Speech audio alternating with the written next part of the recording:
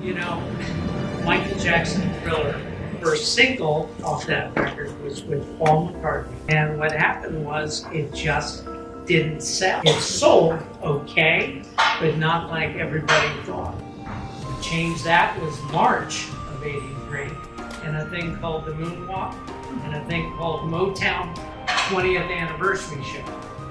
And from there, it was full on, 150 miles an hour for 2 years.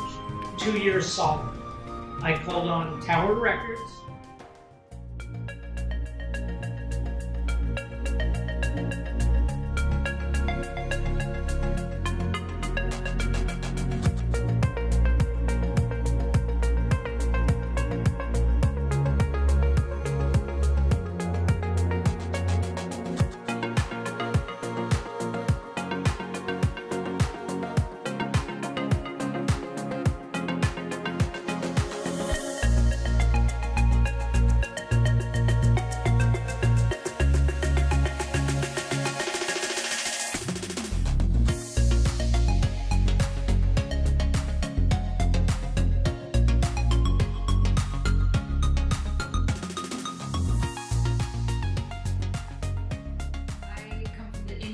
Music world, and vinyl is what gives us an advantage and edge.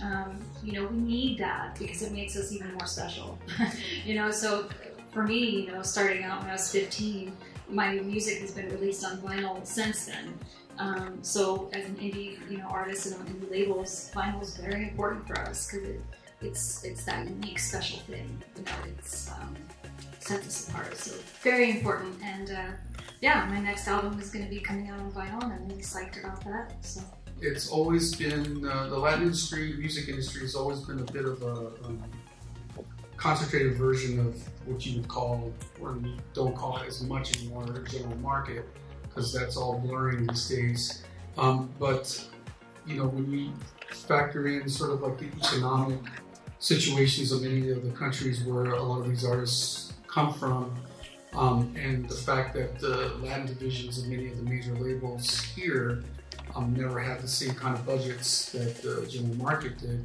A lot of stuff, even when vinyl was in vogue back in the 60s and 70s, a lot of that stuff didn't get made on vinyl unless it was the only format available. So, you know, even you could like listen to something on the radio and you couldn't even buy it a lot of times.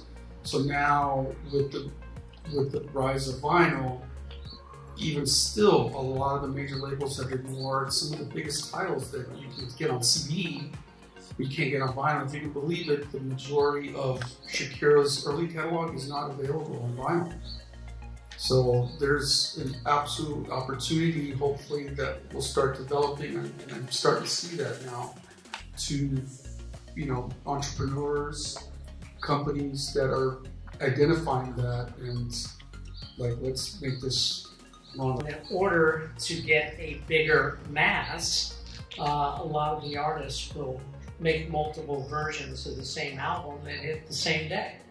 If you go to Target, there may be a red version, red vinyl version, right? If you go to Walmart, there may be a blue version, right?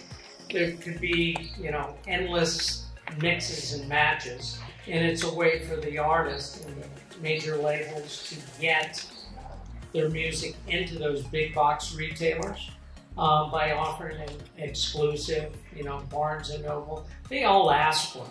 You know, typically I'll go like, okay, it's getting crazy. We're not going to have like 10 different versions and manage all that manufacturing and different, you know, things. But, you know, it's exciting for the fans because they have become collectors. They have been what it was like. Actually, I can speak to this in the 70s where, you know, you wanted to keep it. You wanted to read the liner notes. You wanted to have that colored version. You wanted to have something that was unique or numbered. Vinyl plays a pivotal role in that because it's a branding piece. And if you know vinyl in the old days, it's one of the most iconic covers ever, called Whipped Cream and Other Delights. Amazon on vinyl alone sells about 150, 200 copies a week.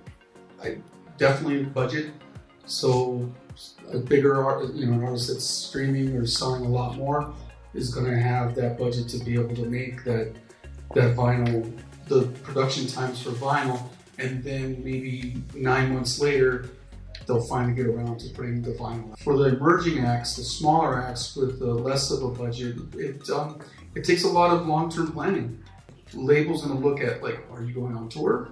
Put the budget together to like make maybe a run of like 500 to 1,000 perhaps. So it really just depends. It depends. Most people are doing vinyl these days, but still, because of the production times and cost, it's not cheap. Especially in business management or labels looking at budgets, it's a real tough thing to manage because you may be dealing with 500 pieces only or 1,000, but you do not want to, and that gets back to the use of the emails and seeing what kind of pre-orders you can gather, because you don't want to be wrong. You don't want obsolescence. These things are costing $10, $12, $13 a piece, sometimes more expensive, and you don't want them to sit, throw in, throw away. It's a lot of money.